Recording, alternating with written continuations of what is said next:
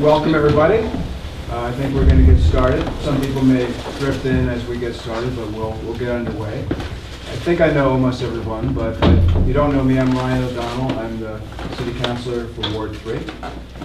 And at the outset, let me say thank you to our public safety personnel who have come here today. Chief of Police Jody Casper, Fire Rescue Chief Dwayne Nichols, and we also have Assistant District Attorney Matthew Thomas, and also from the District Attorney's Office, Lori Loisel, in her capacity as the Director of Community Outreach. So we're well represented today. Let me also recognize Council President Bill Dwight, who is here tonight, and Ward 4 City Councilor Gina Louise Shera. And we also have members of the Ward 3 Neighborhood Association in attendance as well. So thank you very much. Let me say just a couple things. One is about process, how I think we should run tonight's meeting. And that is simply, I'm going to act as a moderator, so if you would raise your hand, I'll call on you. It'll prevent each other from talking over the other person. And I'm going to try and go around at least once so everyone has their fair say before going back for second and third comments and that kind of thing. And the other thing, just briefly, is something that is important for me to say to you, which is, first, as your representative in city government, I want you to know that I take the situation that we're here to talk about tonight very seriously. I know our public safety personnel take it very seriously. Our mayor takes it very seriously. You have my commitment to make sure you have all the information you need to the extent possible at every step of the process. And I will do my best to make sure that happens. And finally, it's something that we have a lot of concerns about. I hope we have a measured and proportional response to it and go forward based on the facts and the information that we have. But still, I would say that I want us to remember that Ward 3, and I think the city in general, is a strong community. And whatever strength we can take from that as we address these concerns, I think is important. And I try to remember that, so I'd like to say that to you at the outset as well. I don't want to delay anymore. Our public safety personnel are the people who we are here to talk to, and I'd like to invite our Chief of Police to begin in whatever way he thinks best. So, Chief Casper. Good evening. Happy to be here and answer any questions that you may have. We put out a press release a short time ago that hopefully most of you have read. I'm sure you're familiar with the details of that press release. Since the time of that release, there was an additional fire reported, but just be warned that we believe occurred during the original time frame. So since the press release has come out, we don't have any information that there have been any new fires since that time. We just had an additional fire reported on Friday evening at around 5:30, and that was to a construction fence and some material that was going over that. So not too much has changed since that press release came out. We did put it out. We wanted to make sure that you were all aware of what was going on in your neighborhood. We wanted to ask you all to be diligent about calling us if you saw anything out of the ordinary, if you saw someone acting suspiciously.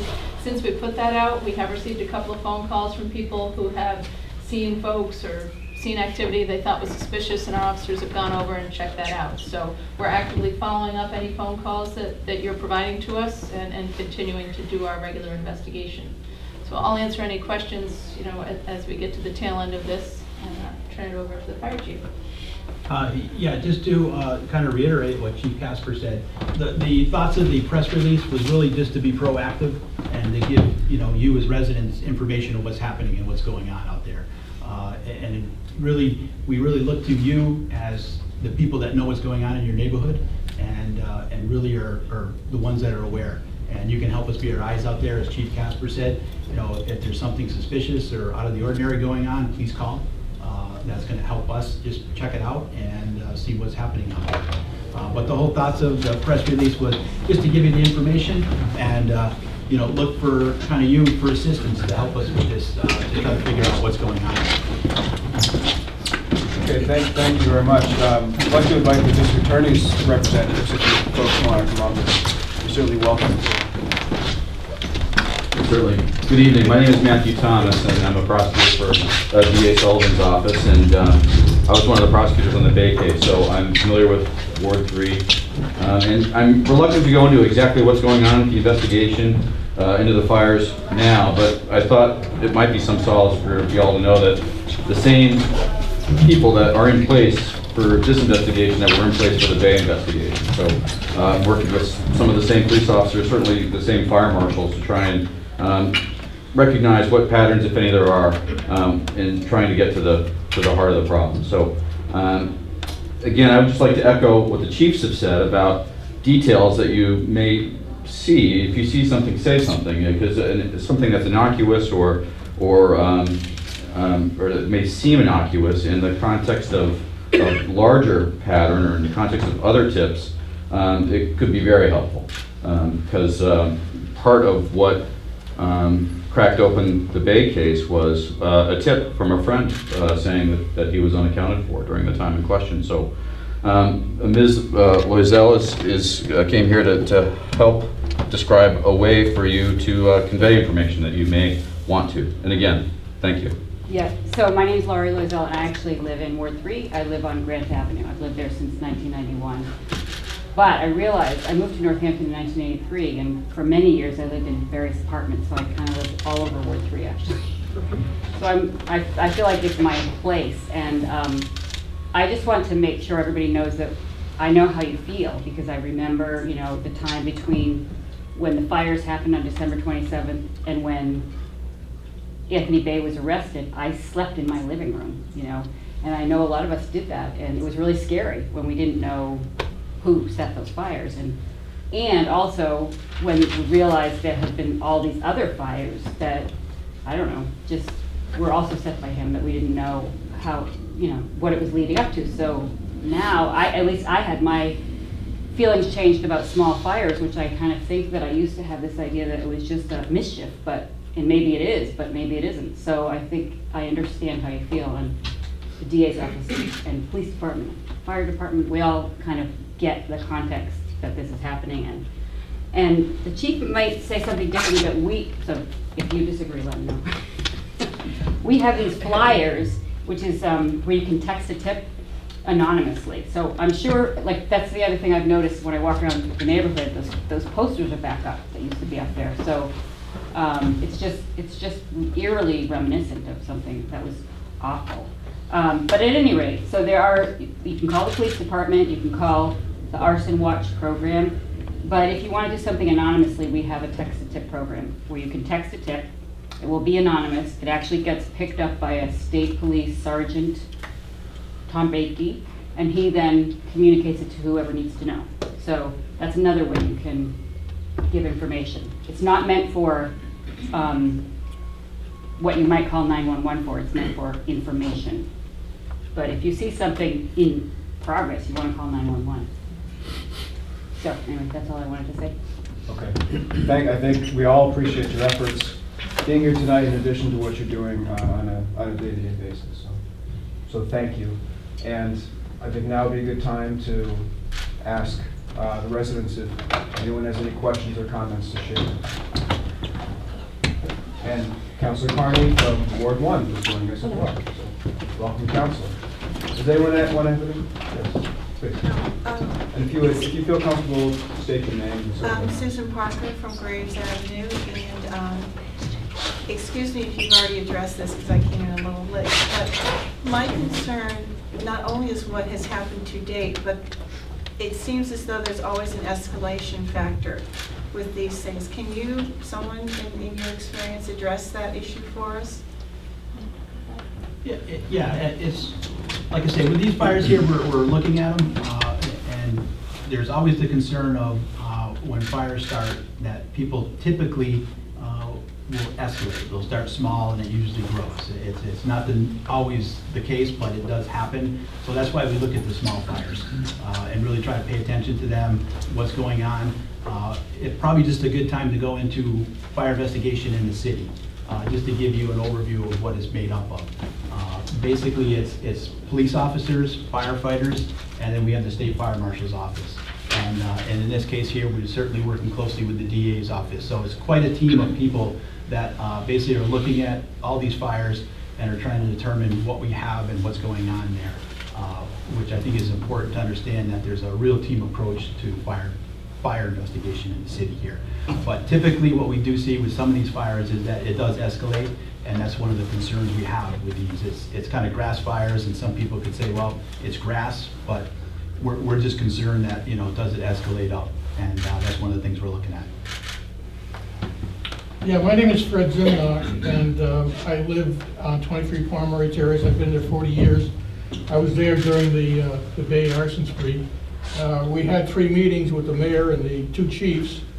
First was December 2007, then we had one March 24, 2008, and then the last one was November 24th, 2009. So basically, it looks like he was running around for about 2.5 years, starting fires.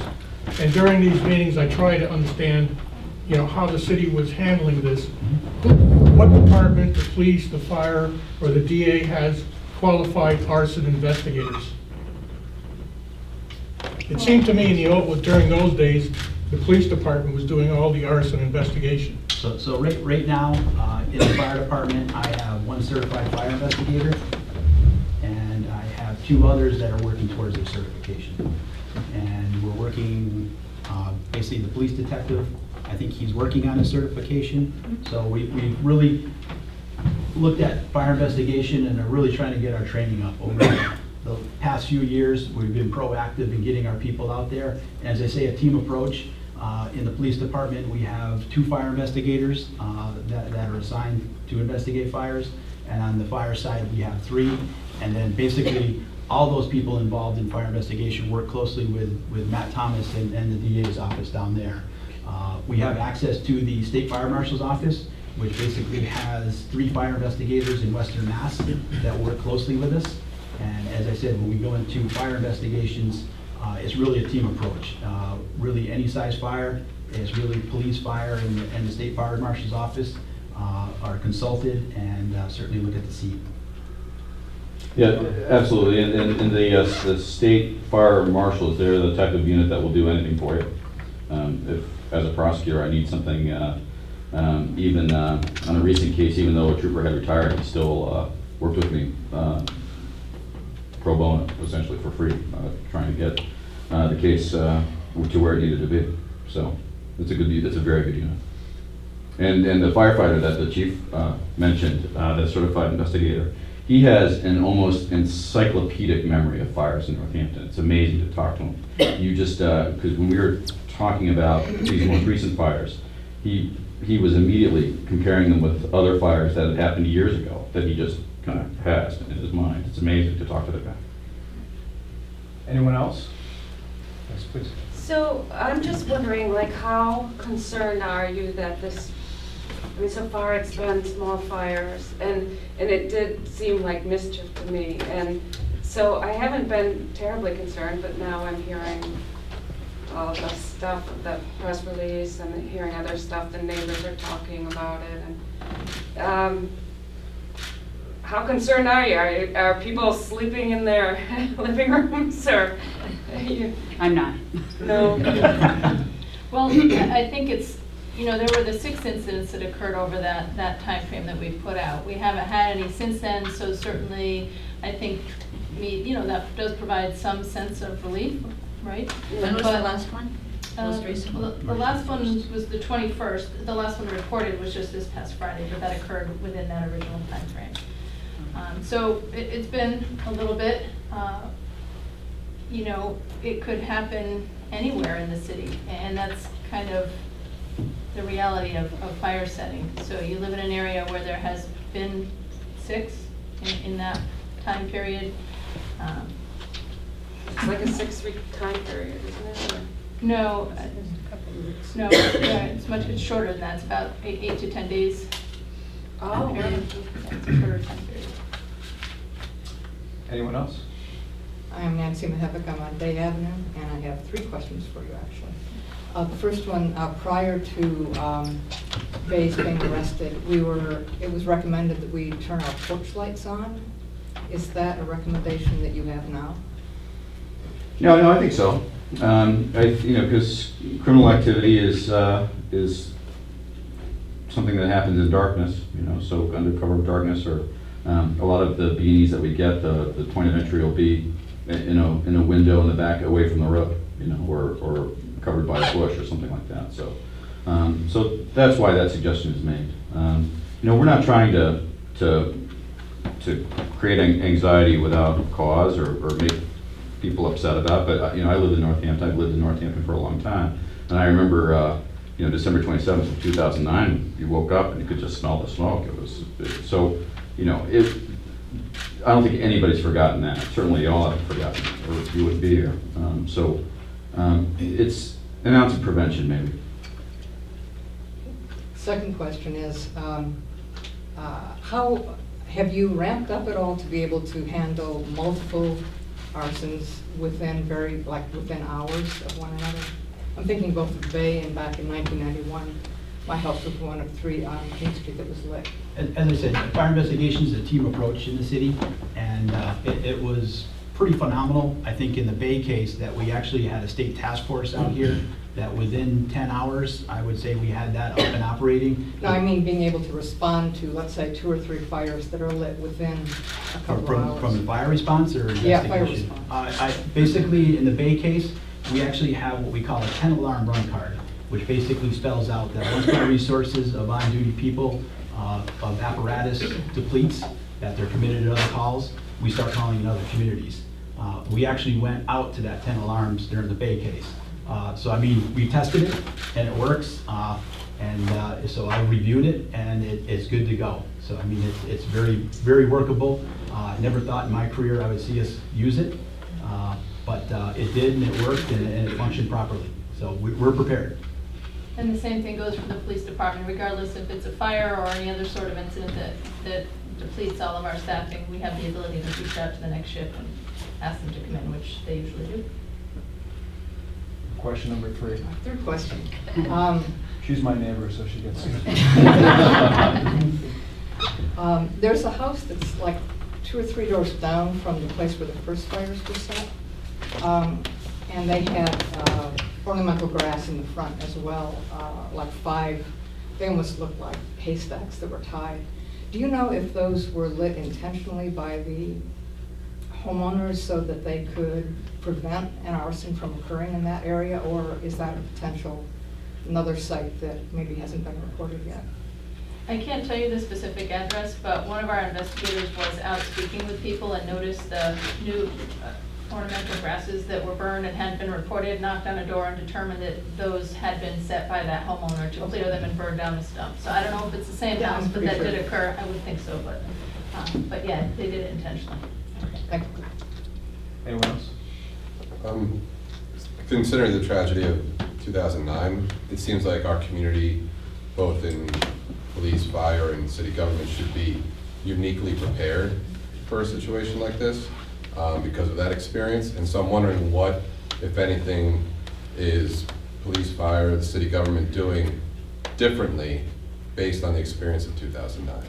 You know what I mean? Like, 'cause when that happened in 2009, we didn't necessarily have such a recent knowledge of it, but it being so new, I would hope that from that experience we've learned how to deal with it differently, I guess, or we've learned new procedures to put in place. I think our first step was being proactive by letting you know as the residents.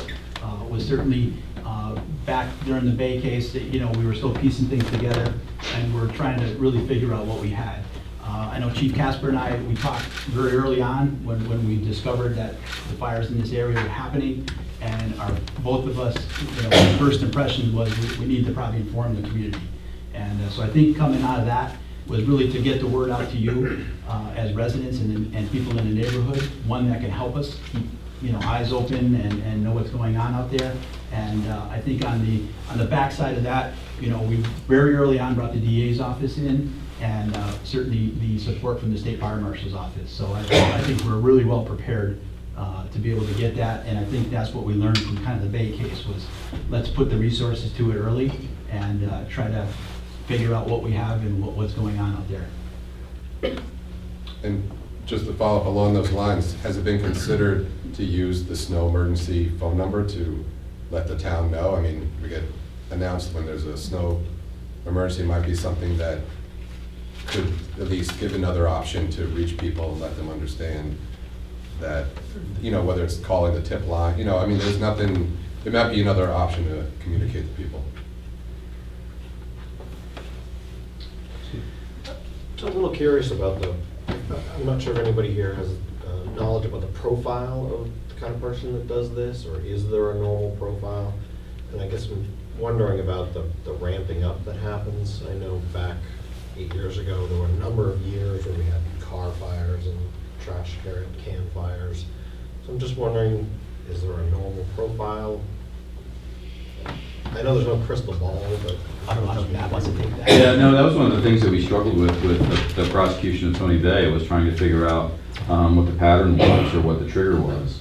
And try as we might, we never really found anything that was consistent with when the fires were lit or who the targets were. It seemed entirely random in some ways. So and even after the plea, we weren't entirely sure about the why. So it was just it's something that we definitely scratched our heads about for a long time. Early on, he was hitting cars and houses close to his own house. Oh, so is that? yes, absolutely. No, we found out later that he was, that there was, one of them was in the driveway adjacent to his house. I mean, he set that car on fire. But in his own driveway? No, the driveway adjacent to where he was okay. living. So. And 2 houses down, possibly. Oh yeah, 2 no. years before. Yeah, that was. I mean, again, there wasn't really a trigger. Like, it wasn't on a certain day, or there wasn't like he'd lose a bet or something, or would be intoxicated or something. There was never any consistency to it, none that we could determine anyway. So, because we were looking for modus operandi. If somebody has a unique trademark with the way they commit a crime, then it triggers certain evidentiary things with the way you can prove your case and the kind of evidence that you can bring in. So that was definitely something that we were looking for. And even after his arrest and the fires not so mysteriously stopped, we were trying to get that evidence in, but even that was kind of beyond us. We weren't able to get that in front of the court because it wasn't something that the court recognized. But have you ever seen research stating that, or showing that arsonists tend to set fires close to their own homes? The marshals, early on? Yeah, I mean, yeah, the marshals are very in tune with, and they're better to speak to the why than the kind of the profile than I am. But that's why the DA has an emphasis on juvenile fire setting and trying to reach out to kids that are setting fires and diverting them out of that pattern of behavior, because that's really a kind of a common thing. If a kid is setting a fire, then that's not a good sign. So that is a commonality or universal that you kind of see in that line of work. And I guess that's kind of what I was getting at. Is there also research that shows that there's smaller fires first, maybe brush or car, and then it moves to houses? I mean, is that a normal pattern? Well, I wouldn't necessarily. I'm reluctant to say yes to that, because then the inference is that there will necessarily be house fires now, and I don't know if that's going to happen. I mean, we're definitely trying to, in looking at the fires that we know about so far, we're trying to find a pattern to see, like, if they happen at a certain time of night or on a certain day of the week. We're trying to zero in on geography, for obvious reasons, and I mean, I haven't seen a pattern yet, but that doesn't mean there isn't one. I thought that the fires, several of them were like mid-afternoon and early morning, not middle of the night. Weren't there more daytime lightings this? Yes. Yeah, somewhere, yeah. They're kind of mixed. That's what we found in all of these, is that they're kind of mixed. And we're not even up here saying necessarily that they are all connected. We don't know that, and we're very hesitant to say that. It's only that they all occurred in that short period.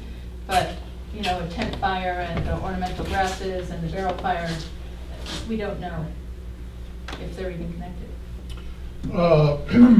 I guess you keep track of all the fires that happen. Are these fires, neglecting the fact they're in a group, say if you look last year, the previous year, how many grass fires or incidental fires did you have in 3 years ago or 2 years ago or 1 year ago? Is this something totally out of the ordinary? Chief Nichols can speak best to how many fires. It's, I mean, what heightened us to this situation here was the area. Very quickly. It was kind of a 2-week period, and we had all these fires in there in a certain neighborhood. That brought our attention to it, and that's where we started bringing the resources to look at it. So it really was, we look at every fire out there, and we do analyze where things are happening and what's going on. And it's a lot of things that our investigators do as part of their job, trying to look at it. So they early on came forward to both Chief Casper and me and kind of said, we should look at this situation here, which we did, and you know, then hence the press release and stuff coming out. So last year you could have had 6 grass fires in the early part of the year or during the year, and other incidental fires during the year. It's just that these happen in one spot? Yes. I mean, we do every call we go on for the fire department, a report gets made out. And we do track where it is and what happened, what was the case that we went out there for. So, you know, we could have went to 6 grass fires, but if they were spread out amongst the city, you know, my investigators would have said, well, it's, you know, cause here and there. This one here was really the grouping in the neighborhood that brought our attention to it. So the other grass fires that you have seen, say last year, they were actually set, they weren't naturally occurring from a bolt of lightning or something? I'm not saying that they were set. It was basically that what heightened us to this situation was the fires in the neighborhood, where we didn't have the causes to that. So we try to take a look at every fire to see if we can determine what causes it. But usually it's got to be something that will lead us to the indication of was it set or was it an accidental fire and things like that. Wait, so I have a question. Are you saying that you don't know for sure if those fires in the 2-week period actually all were set? You're still looking into that? Right now, it's under investigation. As Chief Casper said, we're not even positive that they're linked right now. Yeah. So from what our investigators have But found. you're trying to find out if they were set. So what our investigators find, part of fire investigation is what you eliminate is causes. So basically what you want to do is start ruling out what are possible causes out there. And when we say that they're undetermined, it means that we couldn't determine exactly what the cause was. So in these fires here, our investigators looked at them and weren't able to come up with a conclusive, it was a bolt of lightning or it was a cigarette. So that's what, you know, we determined with that. So there wasn't an explanation of why they happened, so that's why we kind of say that they're under investigation. Anyone else? Question for Chief Casper. So I just am a little concerned about the tent fire and where that occurred and the tents on property that's not theirs, and since we know we have fires there and dangerous activity there, are the police looking at enforcing the trespass orders there? What are we doing? Yeah, that's a good question. A lot of the property back there is privately owned by different businesses and That's maybe National- the railroad. that's National Grid right Some there. is National Grid, right? It's all mixed kind of where it is. I spoke with National Grid like 6 months ago. They had called actually asking us to help them move some people off their property, and we do that. But it's not normal for us to go on to other businesses or other people's private property and then ask people to be removed unless the business or property owner asks us to do that. Whenever they do, we always go out and happy to do that, and I know we'd just done that just before, like around 6 months ago when I had contact with National Grid and moved someone from back there. I do know that that whole strip back there is an area that attracts folks to stay. We've certainly been back there before, you know, tents, boxes are set up. You know, our officers go back there and do checks sometimes. Sometimes we get calls for well-being checks. We don't generally move people out of the area unless we're asked to do that. Is there anything that we can do? I mean, since there was a fire set 100 yards from my house, Right. is there anything that we can do that maybe facilitate National Grid taking a little more care of the property? Yeah, I mean, if you wanted to make a phone call to National Grid and explain what's going on from a, you know, they may or may not live in the area, but if not, they may not have an understanding of what's going on, and if you explain your concern, they may be willing to work with you, and certainly we would go out and meet them and help if they needed it. And honestly, most folks, when we ask them to move, they just pack up and move.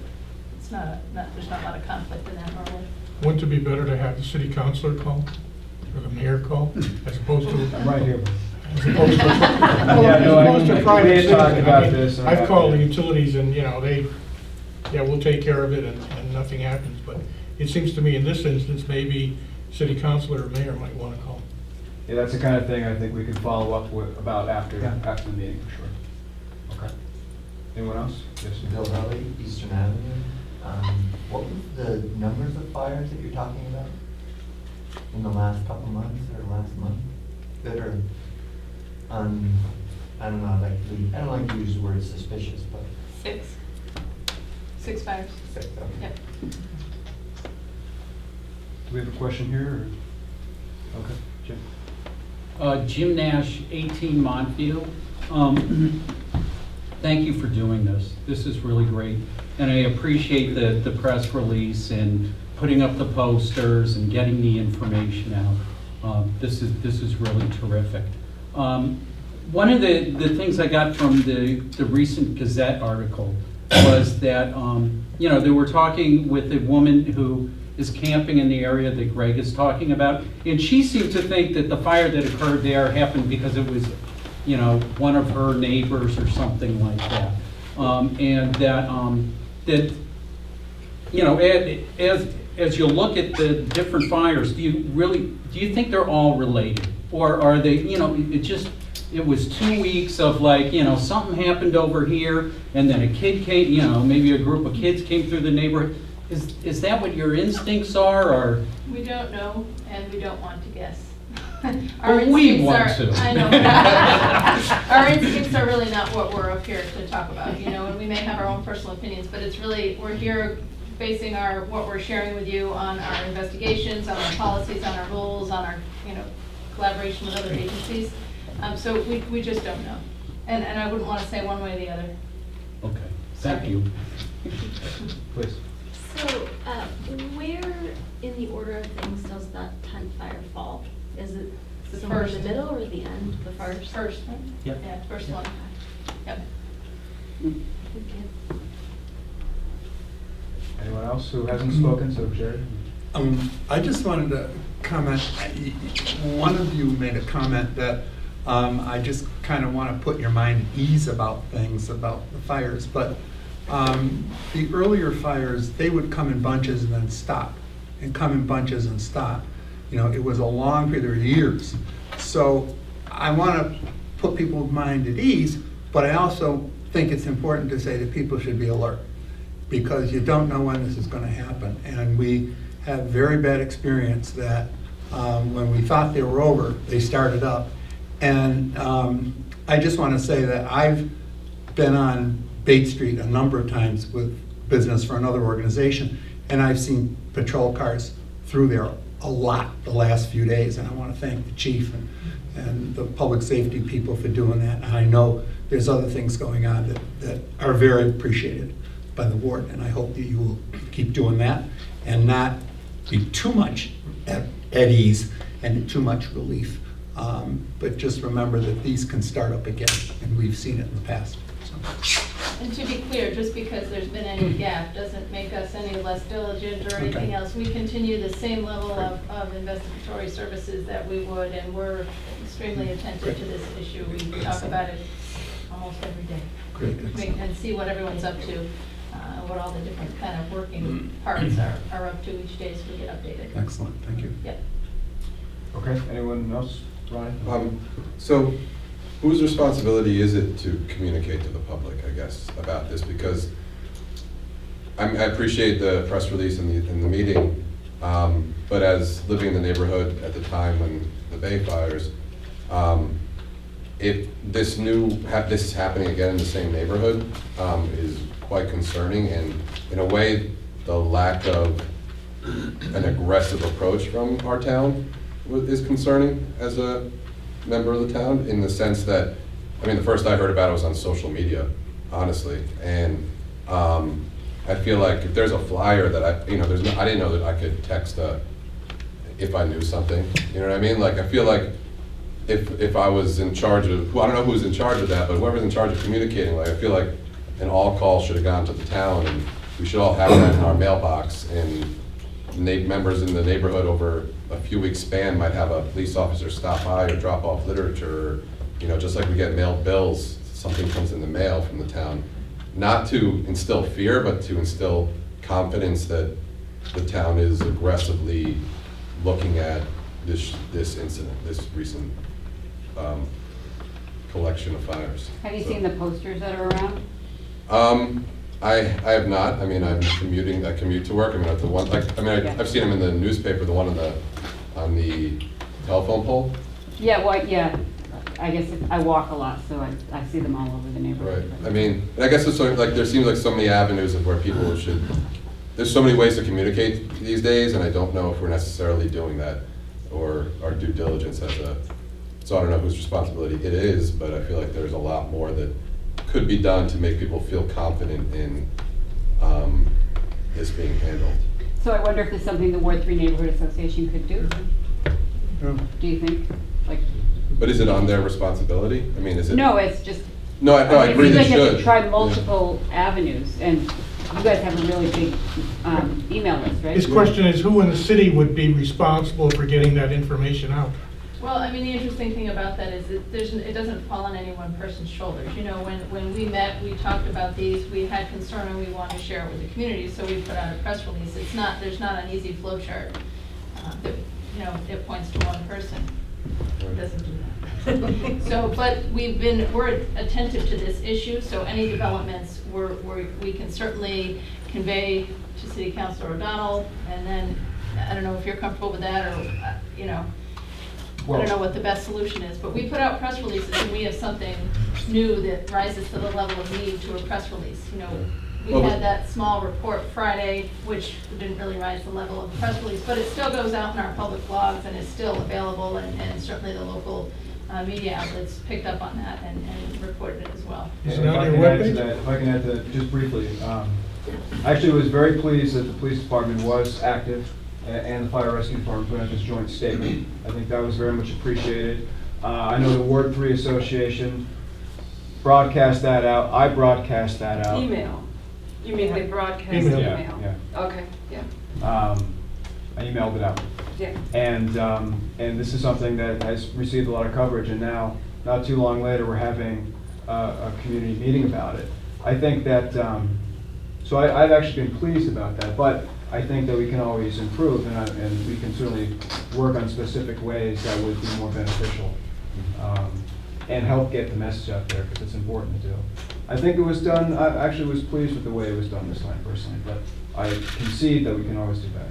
Brian, does it seem feasible to you to use the robocall, the city robocall, to put out this information about how to? I don't know that that's my judgment to make. My thought about that was I would want to balance that against, I think as Mr. Bugger raised, it's a balance between alarm and information. And I certainly wouldn't want to have a reverse 911 call with every drip of information.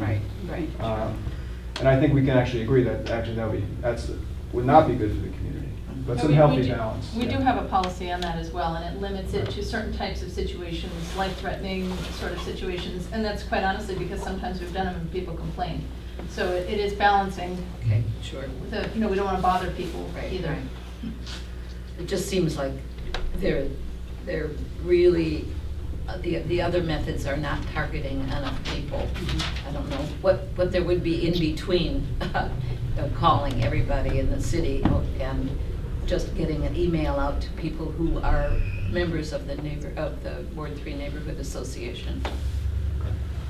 Do you want to go you first and then Jim? Just very quickly, I think that we have been given more information sooner than any time in the past. So I'm actually really pleased with the kind of communication we've had so far. We might be better at it, but I feel much better informed than I was in '91 or 2007 or the other times. Great. That's good to hear. Thank you. Jim? Well, I appreciate the press releases, and I would also appreciate it, that local media, when they get the press releases about fires and stuff in the city, that they show up and write a report. That I notice there was delays between your press releases and our local paper actually showing up to do a report. I first read a story from Mass Live, which is the Springfield paper. And so, but I think the Gazette is well aware now that, of the importance of this, and there's a lot of readers in this room. So, anyway. Okay. We have a question here? I'm not sure it's a question, but I was just thinking about things we could do, the neighborhood association and it's true, you don't want to alarm people. You just want to make people aware, so if they see anything suspicious, that they get in touch with the police, because I almost didn't get in touch with the incident that I know about. Because I thought it was mischief. I didn't. So anyway, that's what I'm saying, is you want to raise people's awareness but not make them afraid, and maybe that's not that easy a thing to do. Maybe a couple of us could get together and talk about how to do that. I don't know. Mm-hmm. Okay. Thank you, Greg. Just have one last one for the chiefs. And I don't want you to give away your sort of investigatory strategy or anything like that. I just want to be a little bit more at ease. Is there somebody that you two say your talk nearly almost daily about these incidents? Is there one particular person in the detective bureau whose job it is to go after this, so that we know there's one person that they're doing it? There's a team of people, and it is their job. Okay. And we have... I always get a little fuzzy when it's team, because... Our team is solid. It's a good team. Okay. I would reiterate, we have some really good people on that team. But there's one person who's like, oh, we got to keep moving this ball. Absolutely. Okay. Go ahead. I just wanted to say that if this goes on and there's a need for continuous updating, I'll make an offer that I would be willing to work with a bunch of people to put together a plan to reach as many people in Ward 3 as possible. Between the Ward 3 Association and Nextdoor, and there's all kinds of other websites, there's all kinds of things out there. If we put them all together, I have an idea we could reach a very substantial proportion of the ward with things that we need to tell them. So if you feel that would be helpful, I'd be willing to work on it in conjunction with some other people, that we would have some centralized notification system, push a button, send it out to everybody that we need to send it out to, and they can send it out to everybody in the ward. And I'll bet we could reach a very substantial proportion of the ward. Okay. Thank you. Let me take you up. Fred. There's one thing that, my name is Fred Zimnock, Ward 3. I lived there for 40 years. There's one thing that still perturbs me from the last incident with Bay. And we had 3 meetings very similar to the meeting we're having today. We had the police chief, the fire chief, the mayor was there, and they all talked pretty much said the same thing that you're saying.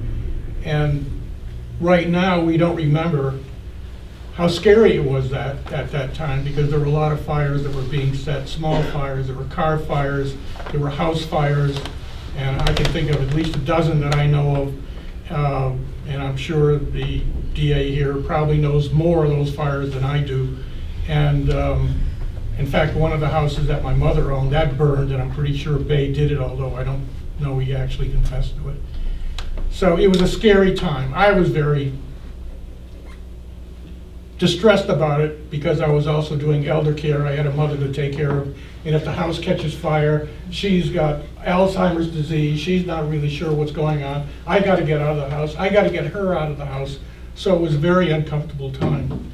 So when we came to the second meeting, or possibly the third meeting, I asked the mayor, I guess, or the chief of police, I said, well, what are you guys doing to find this guy? And the chief says, well, we can't tell you, because if we do, he'll find out what we're doing and he'll stop or something. And of course, nothing happened to that. But is it at all possible for you to say that, well, we're putting in an extra 40 hours a week, 20 hours a week, an extra 10 hours a day, to know that, give us some confidence that you guys are really hustling and doing things on this situation?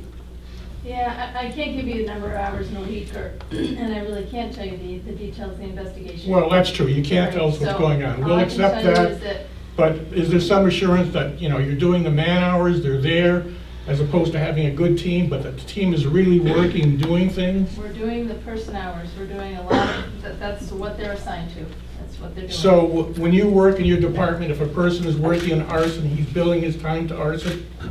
Or he's billing it to patrol, or this things, or that things? Some of it. I mean, we don't have the luxury of being able to just take one person or the whole team and have them every moment working on it. I mean, they are following up leads and doing what they need to do, and that's really all we can say about it. But we're very active. So you don't track your hours? We do track our hours, but not by what we're investigating. We have a lot of multitasking going on. That would be challenging. Okay. Okay. Any other questions, comments? All right. Well, I'd like to thank you all for being here. I'd like to thank our public safety personnel. Again, we all Thank you. appreciate it. Flyers, if anybody wants. There are flyers. And it sounds like, you know, we will be in touch and communication methods might improve, but there will be communication going forward. So please be in touch with me. Again, if you have immediate information to share with the Northampton Police Department, you should do so. So thank you very much.